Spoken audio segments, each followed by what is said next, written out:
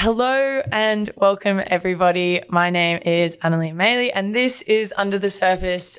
Today we have a super cool guest. We have Lexi Rodgers here with us and she's going to talk us through everything about her story and her life. Thank you for joining us, Lexi. Thank you so much for having me. It's so exciting. I mean, we've been talking about this for a while, just getting you on and getting people to get to know who you are as a person, as a human.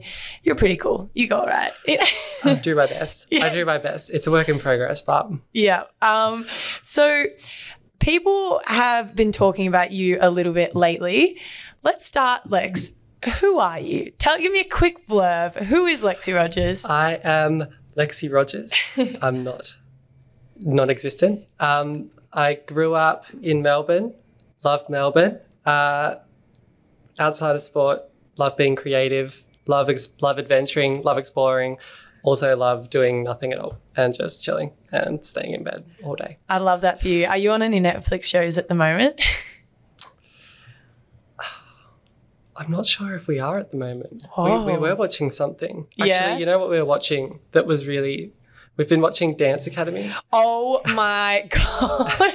Yes. It's a bit embarrassing to admit, but... No, not embarrassing at all. Yeah. That is cinematic genius. Yeah, a group of 23-year-olds that in a is share house watching Dance Academy. actually cinematic genius. Yeah. I reckon, rewatched like all the seasons of Dance Academy because I'm in love with Jojo Siwa so many times. Because it's just, it gets more dramatic every time we watch it. It's full on. It's full on, but it's good. It's really great. When you say that you're creative, what are some of the things that you do that help fuel that side of yourself? Like my group of friends, they're all super creative. Mm-hmm. It's a mixed bag. So if we're at someone else's house or if we're at a house, there's someone drawing, there's someone painting, there's someone writing.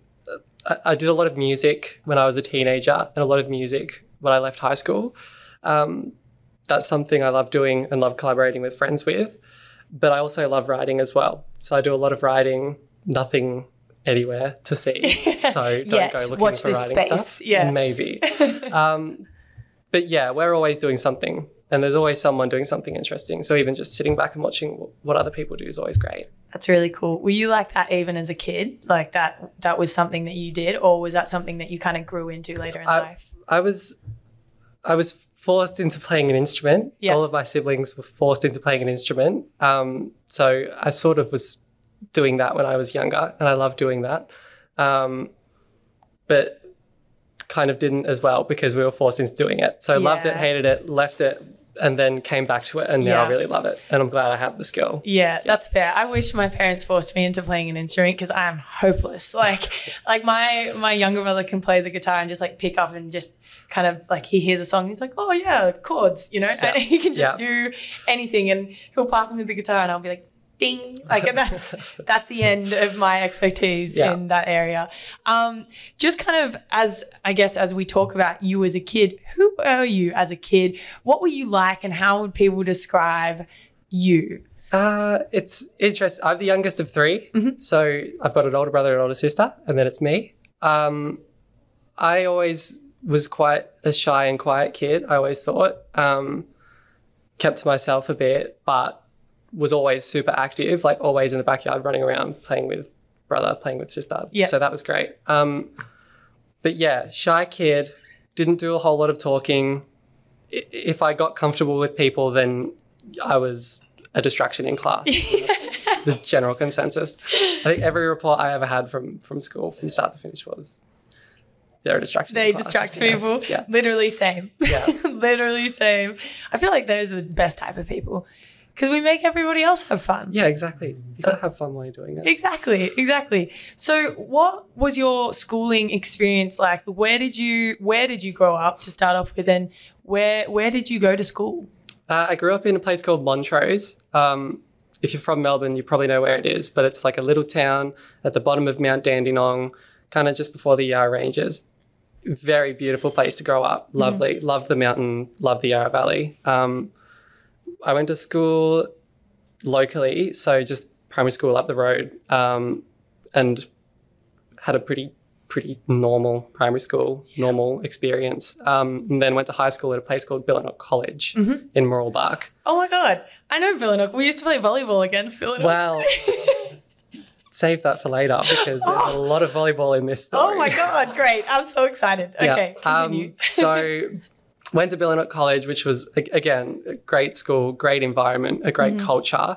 Got along pretty easily with people, played a lot of sport and endless sport. So that was always a fixture.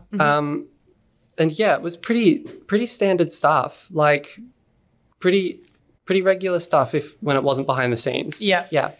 Would you say that you had a pretty good support system around you in high school and stuff like that? Or because I am of the idea that no one enjoys high school, but that's just my complete bias. I know many people that are like, oh yeah, I loved it, but I'm like, no, you didn't. You're lying. Like, did you enjoy high school? Was that like something that was fun for you? I didn't enjoy going to high school and I didn't enjoy doing what high school is supposed to be. Yeah. But I loved going and distracting others and mucking around with friends. Like that's what I went there for. Yeah.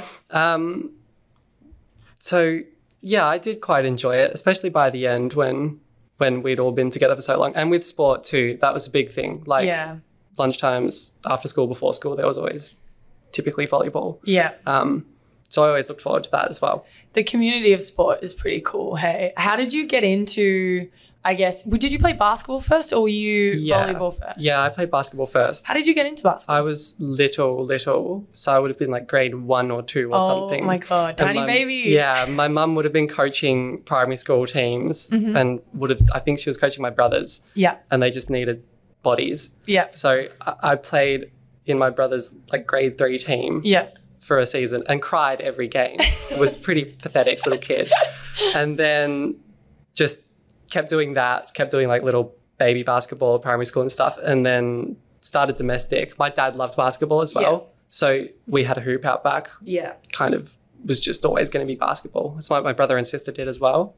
So did domestic and then end of primary, start of high school, did club. Yeah. Yeah, tried out for club. And then once you're in that, I was in that. And that's just what you do. That's just what you do for the next however many years you do it. It's kind of like so streamlined. It's like once you play basketball, you're in. Yeah, yeah. Your Fridays are taken. Your Saturdays done. Sunday mornings, training. Yeah. What club did you play for?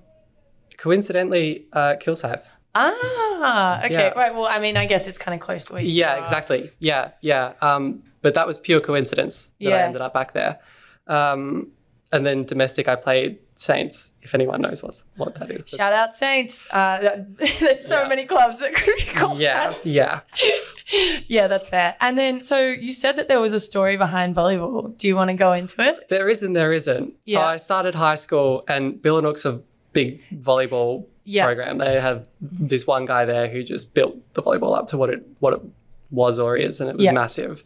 So my sister went to Billanook and immediately fell in love with volleyball and immediately got into Vic teams and Oz teams and all that sort of thing. So I saw that when I was younger and was always kind of like, oh, well, if I go to Billanook, like, that's what I want to do. Like, that's cool. Like, I really looked up to that. It looked like a really awesome, fun opportunity. And so I got to high school and just went and tried out, and because I was my sister's brother, was just like put in the team. Yeah. And then I did basketball and volleyball for a long time, just both of them, and was just training one day for one day on the other, one day for one day the other. Literally vibes. I did the exact same thing. Yeah. And then it got to a bit of a head when I would have been maybe 16, 17, where both were getting full on. Yeah. There was like the Vic stuff going on with basketball, or the Vic camps. Mm-hmm. And then there was still the Vic stuff I'd been doing for a while with volleyball, but the opportunity to do some Oz stuff as well. Yeah. So I kind of just took the opportunity to do the volleyball stuff. Yeah. And that's when I stepped away from basketball, because volleyball, I could travel around the country. Or I could I went overseas with it a couple times. Yeah. Like, that opportunity was in my head. I was like, that's going to be awesome. Like, that'll be unforgettable. Whereas basketball, I'll probably just hate doing a bunch of camps and more training and more this. And I was a lot more integrated with volleyball community than basketball. Mm-hmm. I was still really shy at basketball and didn't talk much and wasn't very loud. But volleyball, people knew who I was. Yeah. And I was fun and I was better at volleyball as well. So yeah, I made that choice and then stepped away from basketball.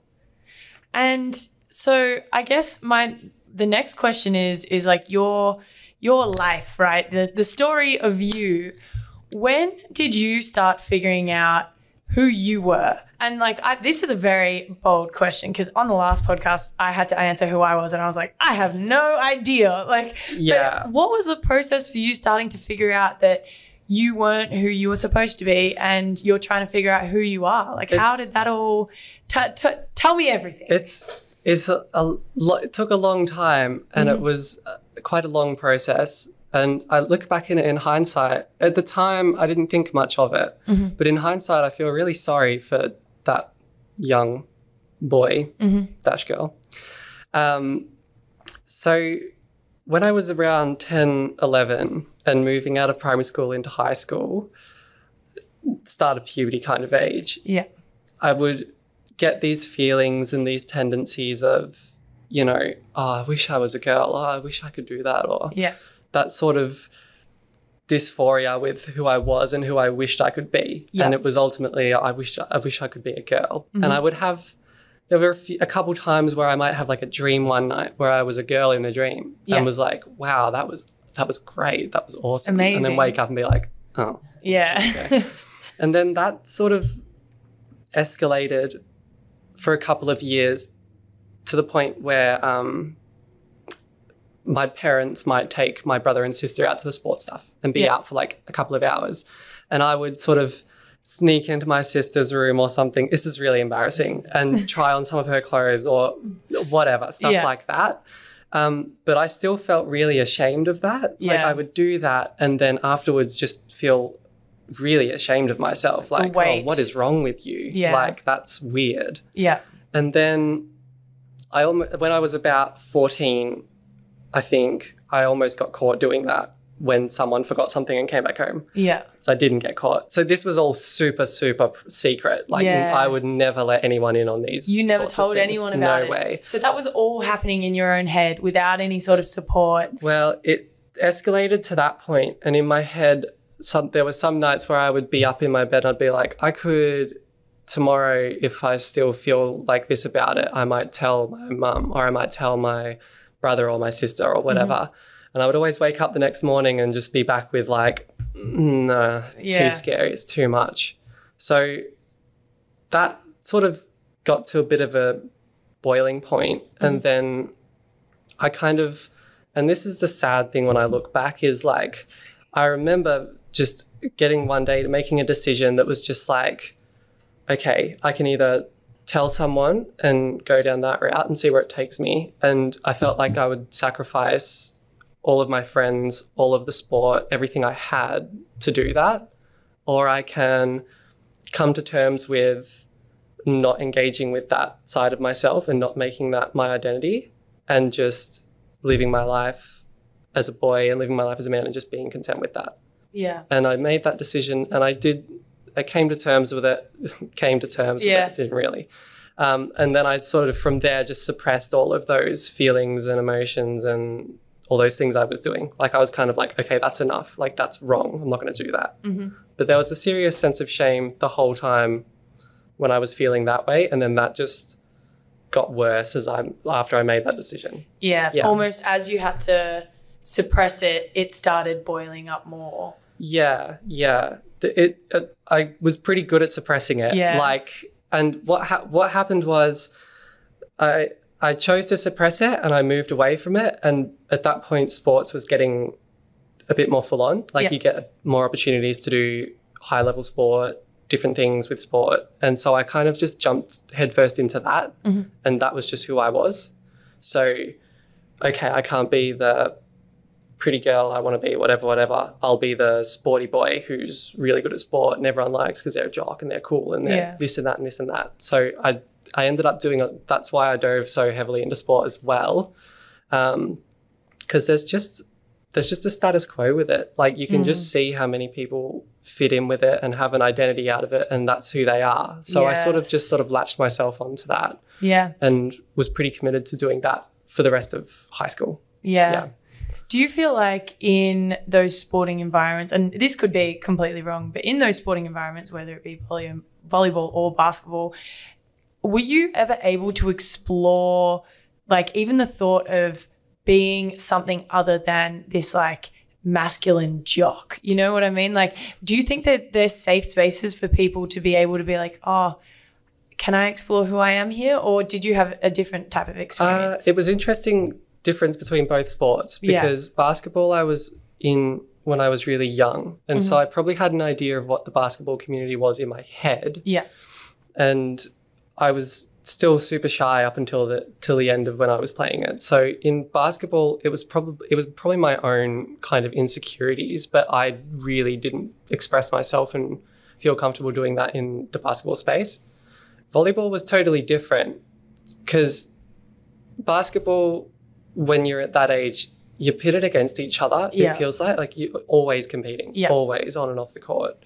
Volleyball was a bit more cooperative. Like you need people in volleyball. Like everyone's touching it in volleyball, and you need a good set, or you need a good hit, or you need a good whatever. So the community of volleyball, and probably because I came to it when I was a bit older, I just immediately loved and was embraced by and was much more comfortable expressing myself in. And then through volleyball, like when I felt more and more comfortable in that space would be more eccentric or more flamboyant with how I played or how I dressed or how I did whatever. Like I always loved standing out. I would like draw on my tape. If I was taping my knee and stuff, or I would wear a silly headband and have hair going everywhere and things like that. Yeah. Because I loved standing out. I loved being different. And I felt comfortable doing that in volleyball. Did you have anyone in high school while you were kind of having this inner battle of like, who am I? But also like then trying to enjoy your life, I guess, that you were able to confide in, that kind of knew what was going on? And if so, who was the first person that you were able to speak openly to about not feeling right in your body? At that time, I'm still best friends with the friends I have from high school. Yeah. But at that time, I didn't tell anyone still all throughout the entire of high school. No one ever knew. So it was only, even after high school, it was only a few years later when I finally kind of let someone know about the thoughts I'd been having in that space. And the floodgates opened a bit. But I feel it's in hindsight, I could have told them. I could have told them when I was like year 7 or year 8 or something. They wouldn't have cared. It just would have been what it was. It's like the perception. It's like we always think that other people will react completely differently. Hey, it's like, and we were talking about this the other day. It's like we're both very highly anxious people, right? So the thought process of like telling someone something and then being like, oh my God, but then they're going to never talk to me again. It's like we almost need to trust that, you know, the people around us are in our lives for a reason. Hey. Yeah.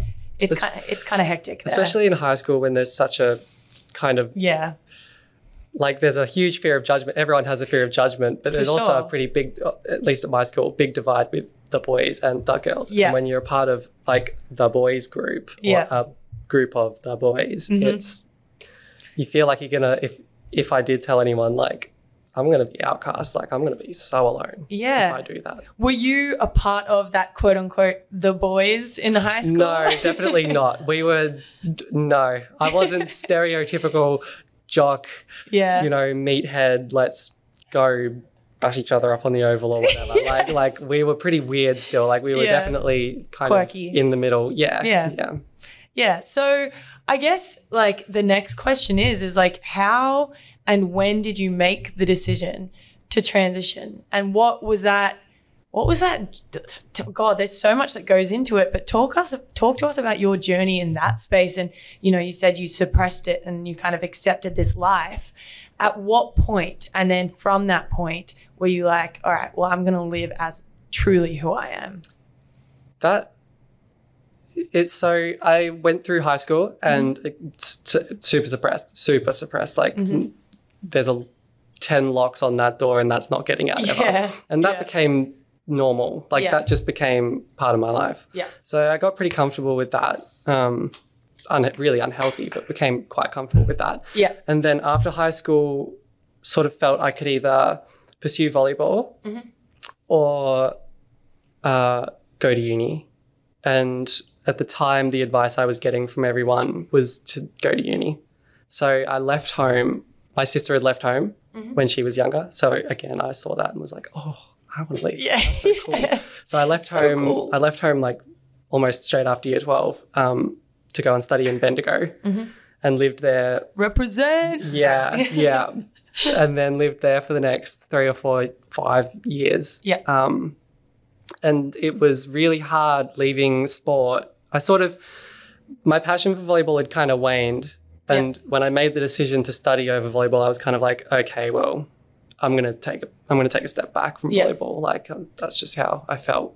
So I did that. And then it was really uni, living on uni residence for a bit, and then living in share houses and partying a lot and being gross and carrying on all the time, like not doing any work, just mucking around all the time. It was great. Yeah. Shout out Starbar. You ever go there? Mention my name at Starbucks. Yeah, they closed down. They closed. I know, it's so sad. Anyway, sorry, I digress. Really sad. I digress. I remember when Universal closed down and so sad. shed you. Now it's the Deck, isn't it? It is. Yeah, it's a vibe. The Deck is still a vibe. Shout out the Deck also. Yep. Anyway, so yes, Bendigo, you were out, you were partying, you were enjoying your life. Yeah, like that sort of superficial, I love life, I'm going to go and be a crazy dickhead, basically. Yeah. And then I kind of leaned into, because I moved away from sports, like it was probably more leaning into being, that more one of the boys, like larrikin, and especially in the country, that culture's a lot more prevalent. Yeah. So sort of lent into a little bit more of that and a little more like, boy pack mentality kind of thing. And that, I think, under the surface was that kind of was fighting a lot with the suppressed stuff that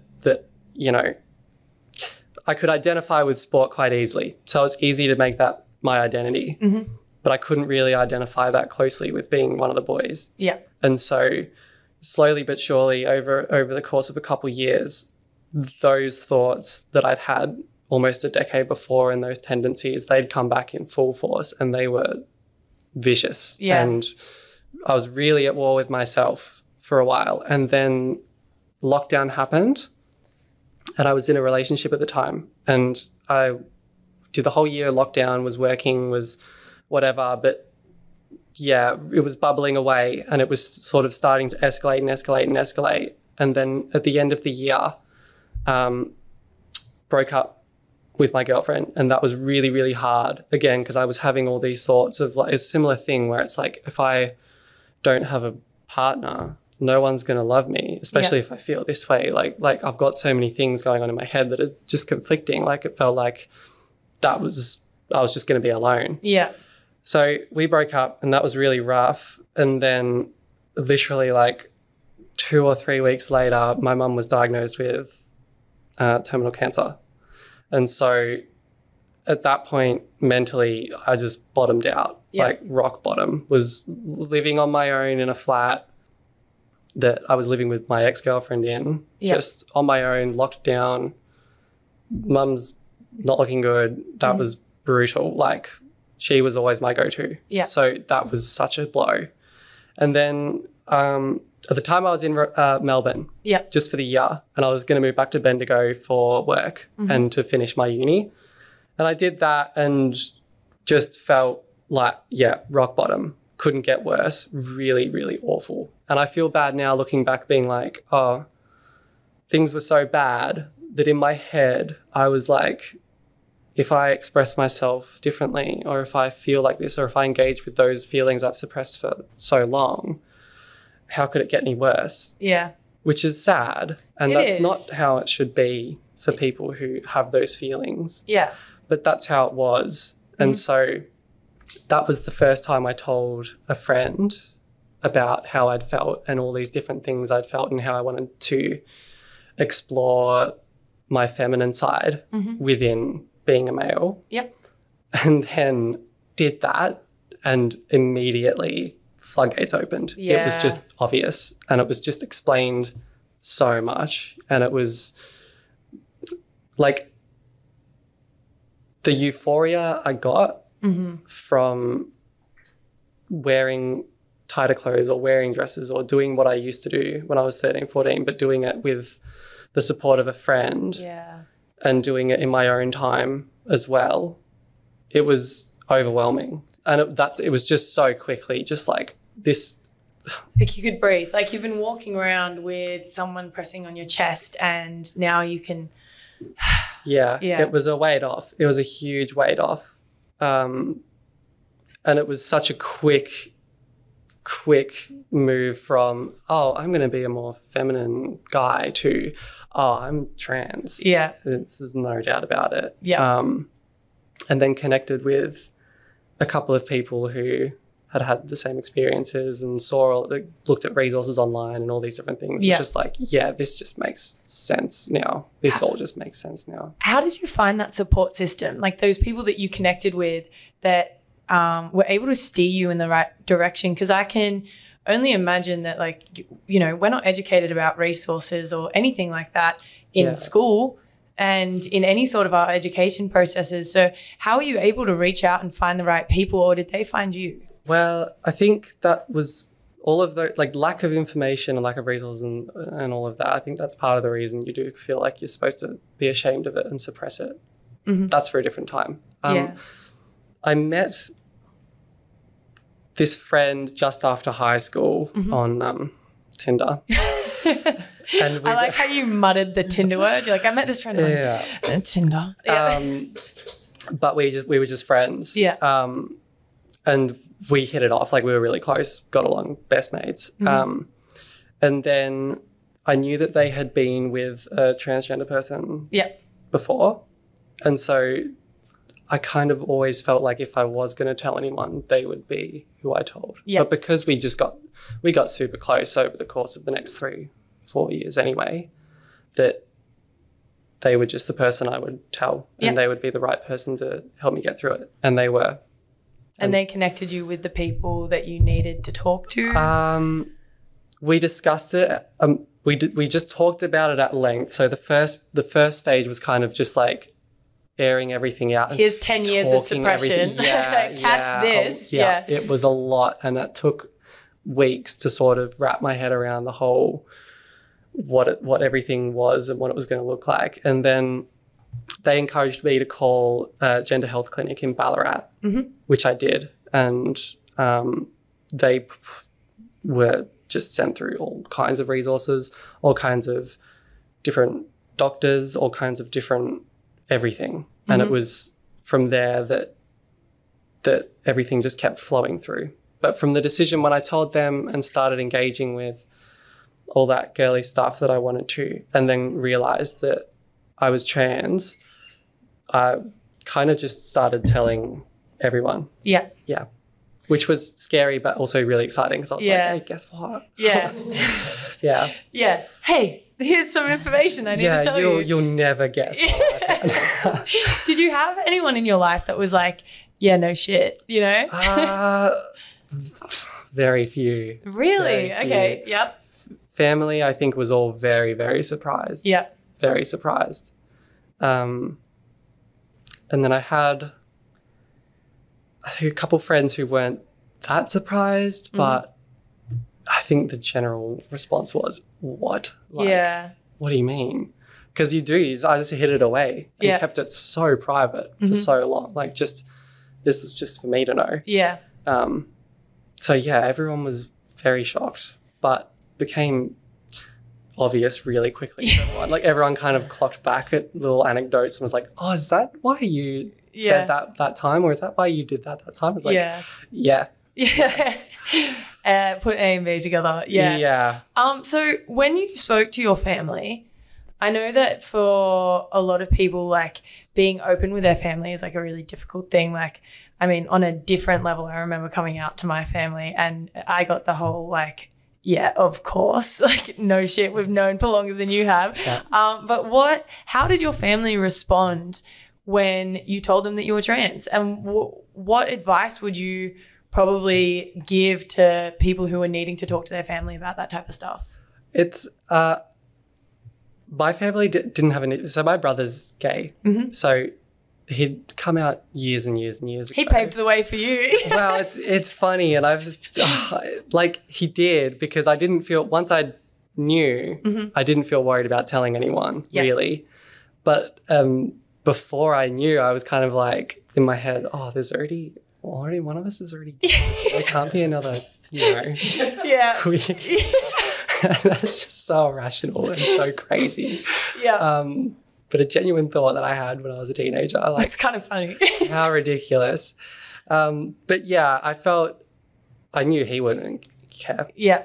And I went to my mum first, because I used to call my mum every day. Like, she was my go-to. So I called her, and her initial response was not really what I was expecting, which was just sort of shock, but fear. Yeah. And she was scared, and she was worried, and she cried, because I think she was just scared of how much more difficult my life was going to be. And she didn't know anything about what the trans experience was. So she just jumped to the worst conclusions about what it looked like being a trans woman in society. And then, over the course of a couple of weeks, that kind of tempered out a little bit, like that chilled out, and she was just fully on board and fully supportive, because, what are you going to do? Tell me no? Do it. But yeah, she was fully supportive. She was fully on board. And I was nervous about telling my dad because like, we used to play sport all the time out the back and all these different things. So he was almost the last person to know in the fam, but he was the most accepting and the most amazing about it. And I told him, I was like, oh, I'm actually trans. And he was just like, oh, cool, okay. And then he went away, read a bunch of books himself, like did all sorts of research himself. Yes. And was just like educated himself about it. And it was just, he surpassed all expectations. I love that so much, because isn't it scary to think that, like, I mean, I know for me, like I was scared to tell my dad, like, that I was dating a woman. And I think that there's this misconception sometimes, and also sometimes it's been confirmed, but that, like, the straight male of the family is going to react in such a harsh way. But, like, to educate yourself and then to support your child, like, that's a beautiful thing. Yeah, he was incredible. Like, and that ongoing support, has he been someone in your corner now that you can rely on with stuff, or? Yes, he is. I call him all the time. In the last couple of weeks, which has been quite full on, he's on his honeymoon. So I haven't been able to talk to him. Yes. You told me he was in Africa, which is super random. So, yeah, he's kind of hard to get a hold of at the moment. Yeah. But he is definitely in my corner. Once he's back. So if I'm going to ask about kind of the next stages of your journey, quote unquote, and like, I find journey is an interesting term that I use, because we never really find our destination, right? Life is just a journey. Wow, that's really quotable of me, actually. Life is a journey. You don't have a destination, whatever. Like, we never stop learning. We never stop growing. We never stop changing. We're always evolving. So you in Bendigo, or in Melbourne, when you first started your transition, and you've told people, and you're now, when was the first time that you really stepped out as Lexi? Like, I am Lexi, I am a transgender woman, and this is me. It was, so I moved back to Bendigo for the year, and was telling friends and family, and was telling a lot of people, but it was still, especially, I think, because I was in Bendigo too, I was a little bit like, well, it wasn't public. Yeah. It wasn't public. And once I started the medical side of things, which was just the natural progression, and that was a really pretty breezy process for me because of where it sat with me. Yeah. I still kept it pretty quiet for the second half of that year, because I still had a job.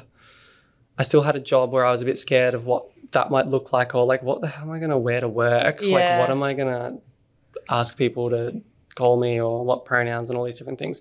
And I knew that I was going to come back to Melbourne after the year was done.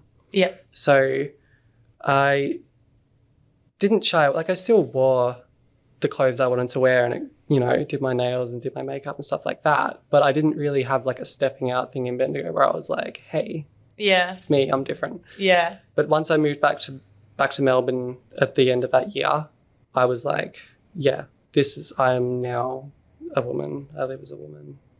I love it. Like, comfortable with where I'm at. everything was just fully done. Yeah. How do you deal with people misgendering you and dead naming you and you doing that type of thing? Because I have a close friend of mine that's trans, and it's harder for him to deal with it because he just gets angry, rightfully so. How do you deal with that? I get misgendered a lot at work and generally. You'd be surprised how often it happens even when you're like dolled up. Yeah. It's weird. I kind of just brush it off. I probably should speak up more, but I'm not that sort of confident a person. So a lot of the time I just brush it off. Like, I don't know, these people are strangers. They're not actually, like, no one's actually looking at me and going, yeah, I want to misgender this person. Yeah. Like you'd have to be a real kind of dick to do that. Yeah. So most of the time I just brush it off. Like, I'm never going to see this person again. It is what it is. Like, I know who I am. I'm confident in myself. Like, I don't worry about it. For the people listening, what is misgendering? Can you describe that? So I'm a she, her. Those are my pronouns. If you refer to me, please use she and her. Yeah. Misgendering me would be to call me he or him. I don't like that. No. I don't think anyone would. So yeah, it's changing. It's definitely getting better, especially in the workplace. Like there was a real effort at my workplace to push the pronouns, and everyone lets you know their pronouns. Everyone's super respectful of it. So it's changing. It's a long process. Like it takes time. Yeah, for sure. I guess then, like, in your last kind of year, and last, I guess, little bit, like, being able to be yourself, what is the main difference between, like, just feeling like you are who you're supposed to be and the way that you kind of were throughout, you know, your later high school, early uni days? Like, what is the main difference between the way that you are, I guess? I just feel like I can be open with everyone now. Like, I'm just not hiding anything. I don't have anything I need to be worried about in the back of my head about who I am and how I look and all these different things. Like, it's just so much, it's just freedom. Like, it's just in my head, it's just freedom to just be myself and not constantly have to question, you know, whether or not I want to do something or look a certain way or be a certain person. It is just the biggest weight off ever. And then there's the other side of it with gender euphoria, where thankfully I don't suffer too much from dysphoria, which I'm very grateful for. But can you describe what gender dysphoria is? Yeah, I'll do my best. Yeah. It's different for everyone, I think, but it's if you have, and I think everyone gets it too. Like, this isn't just a transgender thing. Yeah. Like, a part of you, whether it's physical or emotional or anything that doesn't align with your gender, in the case of gender dysphoria, but just you as a person. So, you know, stereotypical examples would be a trans woman gets gender dysphoria because of her Adam's apple or because of her, you know, downstairs area or hairline or things like that. So that's dysphoria, and it can be seriously bad for people, like really, really harmful mentally for a lot of people. And so medical transitioning is sort of the best way to address those physical things, where you can change a lot of things about your body to align with how you feel. And your gender. Yeah, and that's kind of the approach to helping gender dysphoria. And so on the other side of that, gender euphoria, what is that? Yeah, again, this is something I talk about with my roommate a lot. So this is still something that everyone has and everyone feels. It's like, I don't know, like if you dress up for an event or something and you look really good and you're like, yeah, girl, you're rocking it. Yeah, slay. Like you feel really good, right? Yeah. Like you feel great. Like it's similar to that. So it's different in terms of what my transition was, because you go from, you know, dressing like a boy and looking like a boy, like that's on one end of the spectrum. And then you go the full way to wearing a dress and I'm dolled up and I look cute. It's just that, like, it's so affirming and it's so exciting to be able to finally express yourself like that. It's just an overwhelming joy. Yeah. Like, oh, I love this. Yeah. I love how I look. And there's so many different things that go into it that just give you that sense of fulfillment and love of, you know, feminine things, if that's what makes you euphoric, or masculine things, if that's what makes you euphoric. But I think it's something everyone experiences. Absolutely. And I mean, I can give an example so people can understand, like, on, you know, I have experienced this in things like, so the WNBL Awards, I wore a dress. I'm so uncomfortable in dresses, like so uncomfortable. And I have a lot of people in my life that are like, oh, you look so cute in dresses. Sometimes I look at myself in the mirror in a dress and I'm like, this feels wrong. I might see how my shoulders look or something. I'll pick apart something that makes me feel slightly gender dysphoric. But then on the same end of that, sometimes I feel like, so like in a suit, I'm like, yes, this is it. Yeah. This is how I'm supposed to be. But I still feel intensely feminine. Yeah. But it's something about the way that I don't feel dysphoric about my body. And that's an example of that on someone that isn't transgender, to show that like people experience that and they just don't know what to call it. There's just a way to express yourself. Yeah. And if you express yourself accurately and how you want, it's great and you feel good and it's exciting. And regardless of, like, gender obscures that because we feel we should be a certain way depending on where we fit in. Yeah. So without that, I think everyone would just express themselves how they want and feel great about it. Yeah. It's interesting how gender kind of prescribes dysphoria with a lot of people and the different kind of... It's like a box. Yeah. It's interesting. It's interesting. And it's hard too because you've got, you know, without feeling not great as a boy, I mean, I love engaging with being feminine and that's what I feel good doing. But there is no such thing as that without the other. Yeah. So it's really complex. Absolutely. Do you, I ask about like the education process for everyone, right? Like not just like people in schools, but like for people that want to like learn about what transitioning is, being transgender, where are the resources there? And do you have any suggestions? Speak with, if you know people, ask if they're comfortable talking about it and speak with them. Yeah. The big thing I would say to anyone who's interested in learning about transitioning is that it's not a one size fits all. Yeah. Everyone's transition is very, very different. In terms of resources, you can just go and search up and look up. I found there's one called Trans Hub. Yeah. It's New South Wales government thing. That's fantastic. That's what I looked at when I was looking at these things. Or just talk to a gender health clinic. They're happy to hook you up with those resources. That's what they do.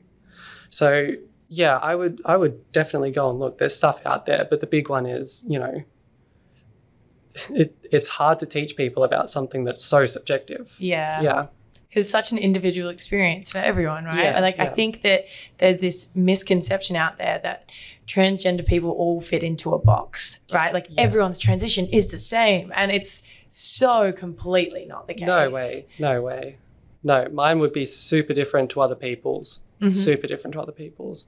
And there'd be a lot of people who were comfortable when they were younger and made that choice that I didn't and transitioned, and their transition would be totally different. Or people who are older and they have no idea what the feelings even are. Yeah. And then it's a process of figuring that out and then coming to terms with that themselves. Like it's so different. Everyone has a different brain. Yeah. So everyone goes about it in a very, very different way. Different experience. Yeah. Your day-to-day now and support systems, I talk a lot about support systems and how important it is for us just as people to have people around us that we can trust. And do you have a really great support system just in your general life now, day to day, that just understand you for who you are? Yeah, it's super strong. It's not huge. It's my family and friends I've had forever. But we're all so tight. We're all so tight-knit. I could go to them with anything and they'd be great. And even coming into basketball, there's a lot of people who have given me so much and done so much for me in this space that that I have a lot of support from a lot of people, and that's been amazing. This is the question that, like, the one that has been asked over and over and over and over. Why did you decide to come back to basketball? Because I love it. Because I love it. I always, in playing the sport, just the actual sport, playing it, basketball was always my first love, and I'll always love it. And when I transitioned, it went through my head. I was like, if you do this, then you're not going to be playing sport. And that was tough, but that was the decision that I made in my head. And it was only through, like, I still shoot around all the time. Yeah. During that time. Like, I'd still just go and work out and shoot around and all that sort of stuff because I love doing it. Yeah. And it was only through a work event, someone was watching me play and they were like, hey, do you play for someone? Would you be interested in playing for someone? And the penny just sort of dropped again where I was like, yeah, actually I would. If that's an option, I'd love to. Yeah. Like, that'd be great. And then things just sort of progressed into what they are now, where every time I'm on the basketball court, every time with the girls, every time I've got anything going on that's to do with playing basketball, it's just a gift. Like, I never thought I'd be here. I never thought I'd be playing basketball again. I never thought I'd be playing basketball at this level again. Yeah. And it's super exciting, super grateful. So stepping into that Kilsyth team, what was it like? Was that scary for you to then make that step, or did it feel natural? And how was the team? And, like, just tell me about that, like, how that was for you, because making that decision in itself would have been scary, but then how was, like, you know, your first practice? You know, I went to a session and was so nervous, like super nervous, because I didn't know what to expect from the club or the girls or anyone. So I was pretty scared, and I was pretty bad as well. Like, had a shocking session. Couldn't run out this training session because I was just not fit enough. And then they broke for the year. So I went to one session, sort of felt like I embarrassed myself a bit, and then was like, okay, I had been invited to come back and do some more sessions if I wanted to. And I was like, okay, well, if I'm going to do that, I should probably not take a break. And then I just spent all my own time getting fitter and getting some touch, and then came back this year and sort of we did a couple of sessions. Some of the girls would just come in and we'd play 3-on-3 or something, or like really chill stuff. And that was really great to sort of dip my feet back in and get back into it. And then once training sessions started up again, it was seamless. Like, felt confident in my playing ability, felt confident in being a part of the team. All of the girls have been so welcoming, so lovely, so much better than I ever thought anyone could be in this space. I can't give them enough credit with how they've gone about this situation. And the same with all the coaching and even the club. They've all been so welcoming. They all ask me the right questions. They all are really sensitive to what, you know, could be an issue for me, and how to go about it and how to address these different things.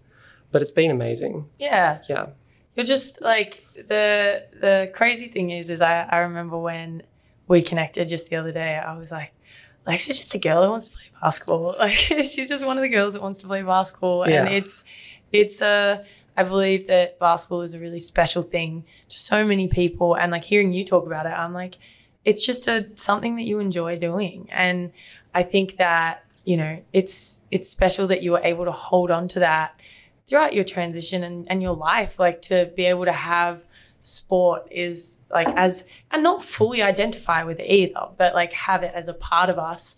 It's super special, and we can't underplay that. And I guess like, moving forward, not just in basketball, but in your life, the life of Lexi, your next, like, do you have goals that you're looking forward to in, you know, your outside life? Like, you know, I ask people these questions, and sometimes it's like, buy a house, start a studio, you know, like, do you have, like, these overarching goals?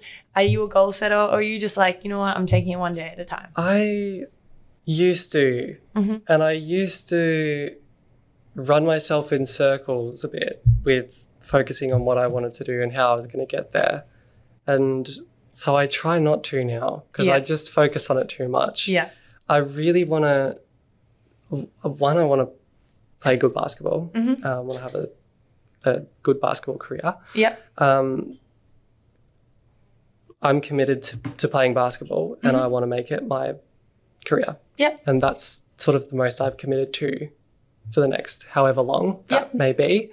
Outside of that, yeah, day by day, we'll see how it goes. These conversations of getting people to listen to like your journey, to hear just who you are, like who is Lexi, to putting a face to this idea that everyone's come up with. Yeah. That's the most important thing right now, because, you know, there's so much circulating about like who you are and like how you're going to present and what you're supposed to be and like, and it's, A, it's suffocating, and B, it's just wrong. Like, yeah, let's put a face to your name and who you are, because you're a wonderful human that just wants to exist. And that's the baseline. Like, yeah, I think it's good to have a bit of a voice now, because when it's this hypothetical person and people are making a picture of what a transgender athlete looks like in their head, one, I don't think it's me, but two, I think it's a bit harsh, and people just forget that there's actually a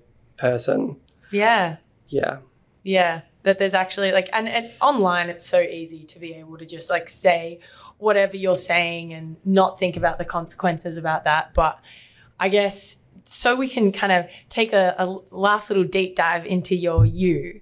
I want to ask you about something is there anything that people don't know about you and wouldn't expect, like something completely random? That's really hard. I know, it's a really hard question.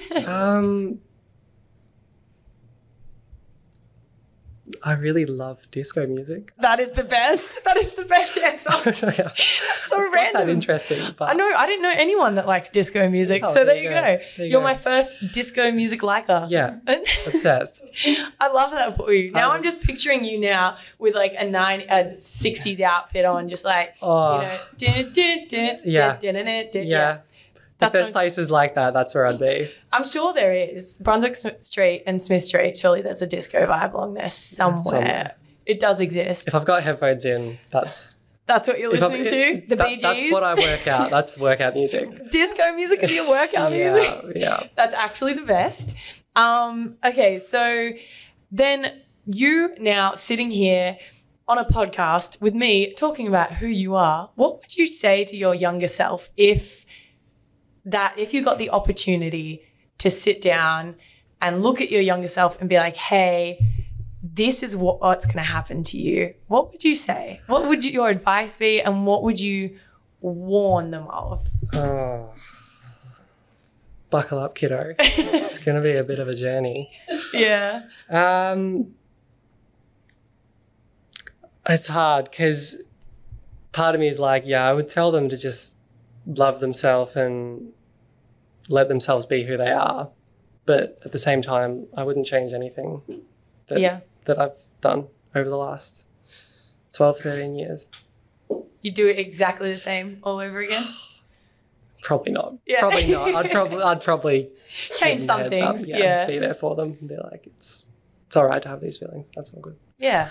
And is that something you would then say to, I guess, some young 13-year-old that's sitting there and listening, like having these feelings, like, hey, it's going to be okay? Yeah, it is going to be okay. There are people out there. There is resources out there. There's people who support you always. And then what would you say to people that just purely don't understand and they're like, oh, I just don't get it? What's your response to that? I think if you don't get it and you don't know, one, don't yell stuff on the internet about it, because it's probably wrong. Yes. Two, if you go and learn about it, go and ask people about it, go and look online, go and talk to people about it. Yeah. Because even people who would consider themselves educated, I think a lot of the time, there's a lot to be educated on. Yeah, for sure. And I've had these conversations recently where people don't understand and they're scared to not understand. And it's like, that's okay too. If you don't understand, just ask the questions. Yeah. But ask them nicely. Yeah. Be nice people. Talk to people the way you would like to be spoken to. And I think that especially in this space, and not just about you, Lex, but about anything that people don't understand, when you ask, because it's okay to ask, be nice, be understanding, be empathetic, and there's nothing wrong with asking the question, but there is something wrong with being rude while you do it. There is something wrong with misgendering people. There is something wrong with not being able to put aside something that makes you uncomfortable to ask a question. I think that there needs to be space for people to be okay being uncomfortable and then trying to understand everyone. Because isn't that just like, that's life, right? Like we don't walk around looking at everyone in the street like, I don't understand you or you or you. Like we should just be open and try to understand. And I think that for people that don't understand, my message would be ask the questions, educate yourself. And when you ask, just be nice. Yeah. Be a nice, respectful person. And then you can't actually go wrong if you conduct yourself with respect. Yeah. And I guess for me and for you and for everyone else listening, what would be something that people just don't understand about your situation, if you're willing to share anything? A lot. Yeah. A lot, most of it, because I'm very sensitive to the fact that it's a novel situation. Yeah. It's a complex one. And it's going to take time to explain things to people and educate people and for people to understand where I come from, who I am, all of these different things. I just think they need to take the time to listen and not let their biases or not let their sort of opinions get in the way of listening to what I'm saying, I think. Yeah. Yeah. Absolutely. I love that answer. I really love that answer. I guess there's a last couple of questions here. I'm just kind of roll through them, but I know that I'm going to be on a tangent. I do this often. Yeah. How do you think people see you versus who you actually are? And I want that to be answered in two parts, right? Okay. Younger you, I want you to answer that first, and you now. The younger me, distraction in class. As I got older, probably dickhead. Yeah. Very silly. Yeah. Very loud, stupid, idiot, but still sensitive. A lot of fun. And now, I don't know, classy, hopefully. Classy. Yeah. Still fun, still silly, still the same person. It's just a different wrapping. I love that. Yeah. I love that. And so the online community, right, and the support, let's talk about support here. How can people support not just you, but inclusivity in general online when there is so much space for people to just be hateful? That's a big one. Yeah. Because if you know, I'd like to know, because I'm still trying to figure that one out. I think focusing on building the right narrative and promoting what's positive about this space and what's great about inclusion and just helping each other have a voice for what's right, rather than screaming at a dog chasing its tail with what's wrong. Yeah. I think a lot of the time engaging in debate that isn't actually based in fact can be harmful or can just be a waste of time. So I think focusing on trying to build up all the positives about inclusion and about diversity and about what makes those things so great, because without those things we wouldn't be where we are today, and they're only going to make us better. Yeah. Yeah. Absolutely. Do you have any idols or people that you look up to? I don't know. I would have used to back in the day, probably basketballers. Yeah. But nowadays, I don't know. It's coming into women's basketball has been pretty cool because unfortunately I didn't know many of you. Yeah. Before I was playing a lot of basketball. Yeah. But now watching you play and watching people like Kayla play, Mon Conti, everyone playing in the final tonight. Yeah. Go watch. Yeah. It's really impressive and it's really cool and it's a great game and you're all incredible athletes. So all of you are sort of my idols. That's where I want to get to. That's where I want to be. So yeah. Yeah.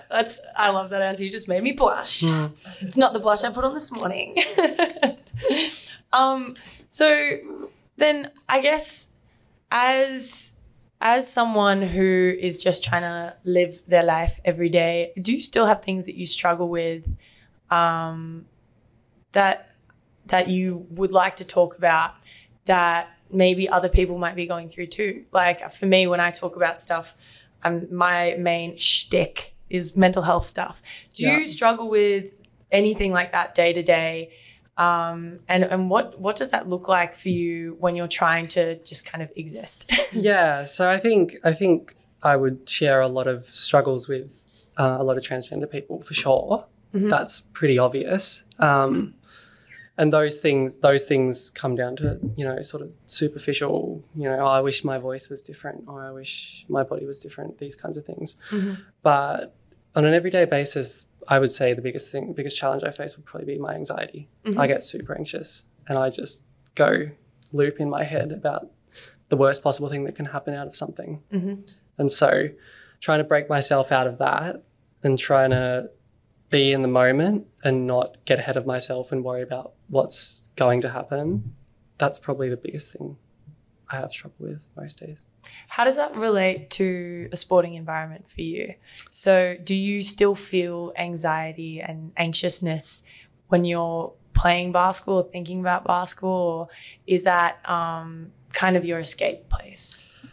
I think when I'm actually playing and when I'm on the court, it's an escape for sure because it's intense. It's in the moment. It's visceral. Like you don't have a choice but to be in the moment and be doing what you're doing. Yeah, and I love that. That's what I really love about it. In the lead up to stuff, I'll freak out. Yeah, same. Yeah, totally. Yep. Yeah, warm ups I might look cool, calm, collected. Yeah. But in my head, I'm like the drive to the game.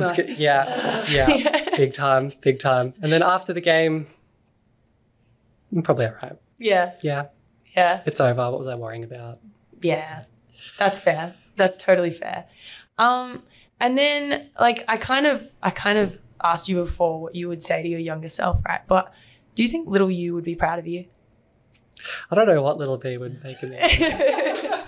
I reckon they'd be pretty excited. Yeah. Yeah, I think they would be. Yeah? Definitely. Just like taking what is it when you look through the spyglass and you're like, wow, Yeah.